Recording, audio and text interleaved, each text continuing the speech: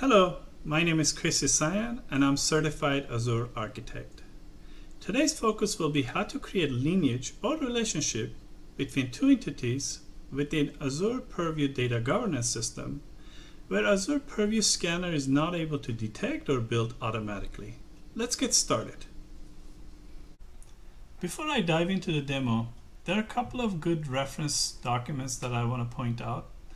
One is this document provided by Microsoft. There's some good material here, as well as the Swagger information, some Postman collection to start with, as well as samples that you can try out. The next document that I want to point out is on the Python website, where it shows you some documentation on the Atlas REST API in Purview. Just like with everything else, it tells you, okay, what are the things that you can do, open issues, as well as source code and some samples.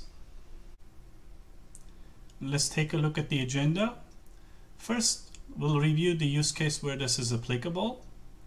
Then we'll look into the simplified high-level environment. Then we'll go into the Azure Purview Studio and look at the lineages created by out-of-box scanning. Then here's the important piece where we'll go and add missing lineage relationship using REST API, and I'm using Postman to demonstrate this.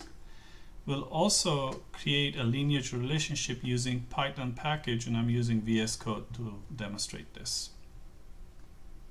Let's assume that I'm a data steward in an organization and I'm assigned to certify the employee table. Now, as part of the certification process, I need to make sure that the lineages from downstream as well as upstream and within are shown in the Purview Studio. I know that out of box, Azure Purview will show me that the data for employee is coming from the HR database and the training data is coming from the training XLSX file because of the Azure Data Factory in between. But what I'm not sure if the Azure Purview will show me the relationship between the employee table and the training table, as well as the relationship with the UI. Let's take a look at the Azure Purview Studio and confirm my finding. To save some time, I've gone ahead and scanned our environment. Currently, you're looking at the employee table, which got nicely scanned and classified. Let's take a look at the lineage. Lineage tells me that the table got populated via Azure Data Factory from an XLSX file in the storage account. Now, this could have been easily from another database table, such as HR database table, but for simplicity, I'm just saying it's coming from a storage account. Let's take a look at the training asset. Now, the training asset similarly has a lineage which tells me it's coming from a storage account. Now, wouldn't it be nice to see the lineage between the training table and the employee table in the same view, as well as the relationship with the UI, and be able to navigate up and down? And that's the core of this demonstration. That's what we'll be talking about in the next few minutes. Let's establish the relationship between employee and training, and we'll do that using direct REST API.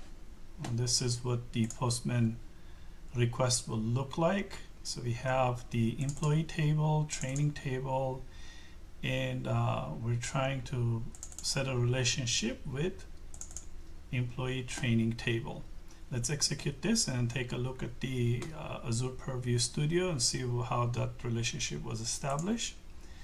Now we're looking at the employee training table, which has a lineage to the employee and the training table. Now we can switch back and forth between these assets. We can do the same thing with the employee table. Now this concludes the first part of the demo where we used REST API to establish a connection between these two entities. Now the next step will be to establish a relationship with the UI using Python package libraries. Next, we will be building a relationship between the UI and employee training table. Think about this front end as a method of inserting a row into employee training table when somebody completes a training. Now, looking at the Python script, and remember this time in this phase, we're going to build the relationship using Python packages. So the first step in this process is to get a client object, right? Then create the Atlas entity for the UI. Remember, the UI entity is not in the Azure Purview. Third step is to get a handle to the employee training table.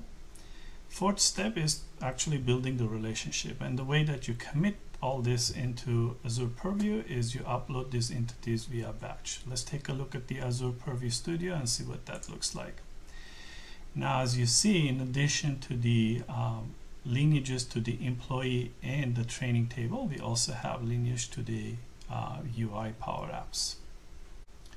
To conclude, I hope I demonstrated how you can create manual lineages within Azure Purview when Azure Purview Scanner is not able to automatically detect or build. Thank you for watching.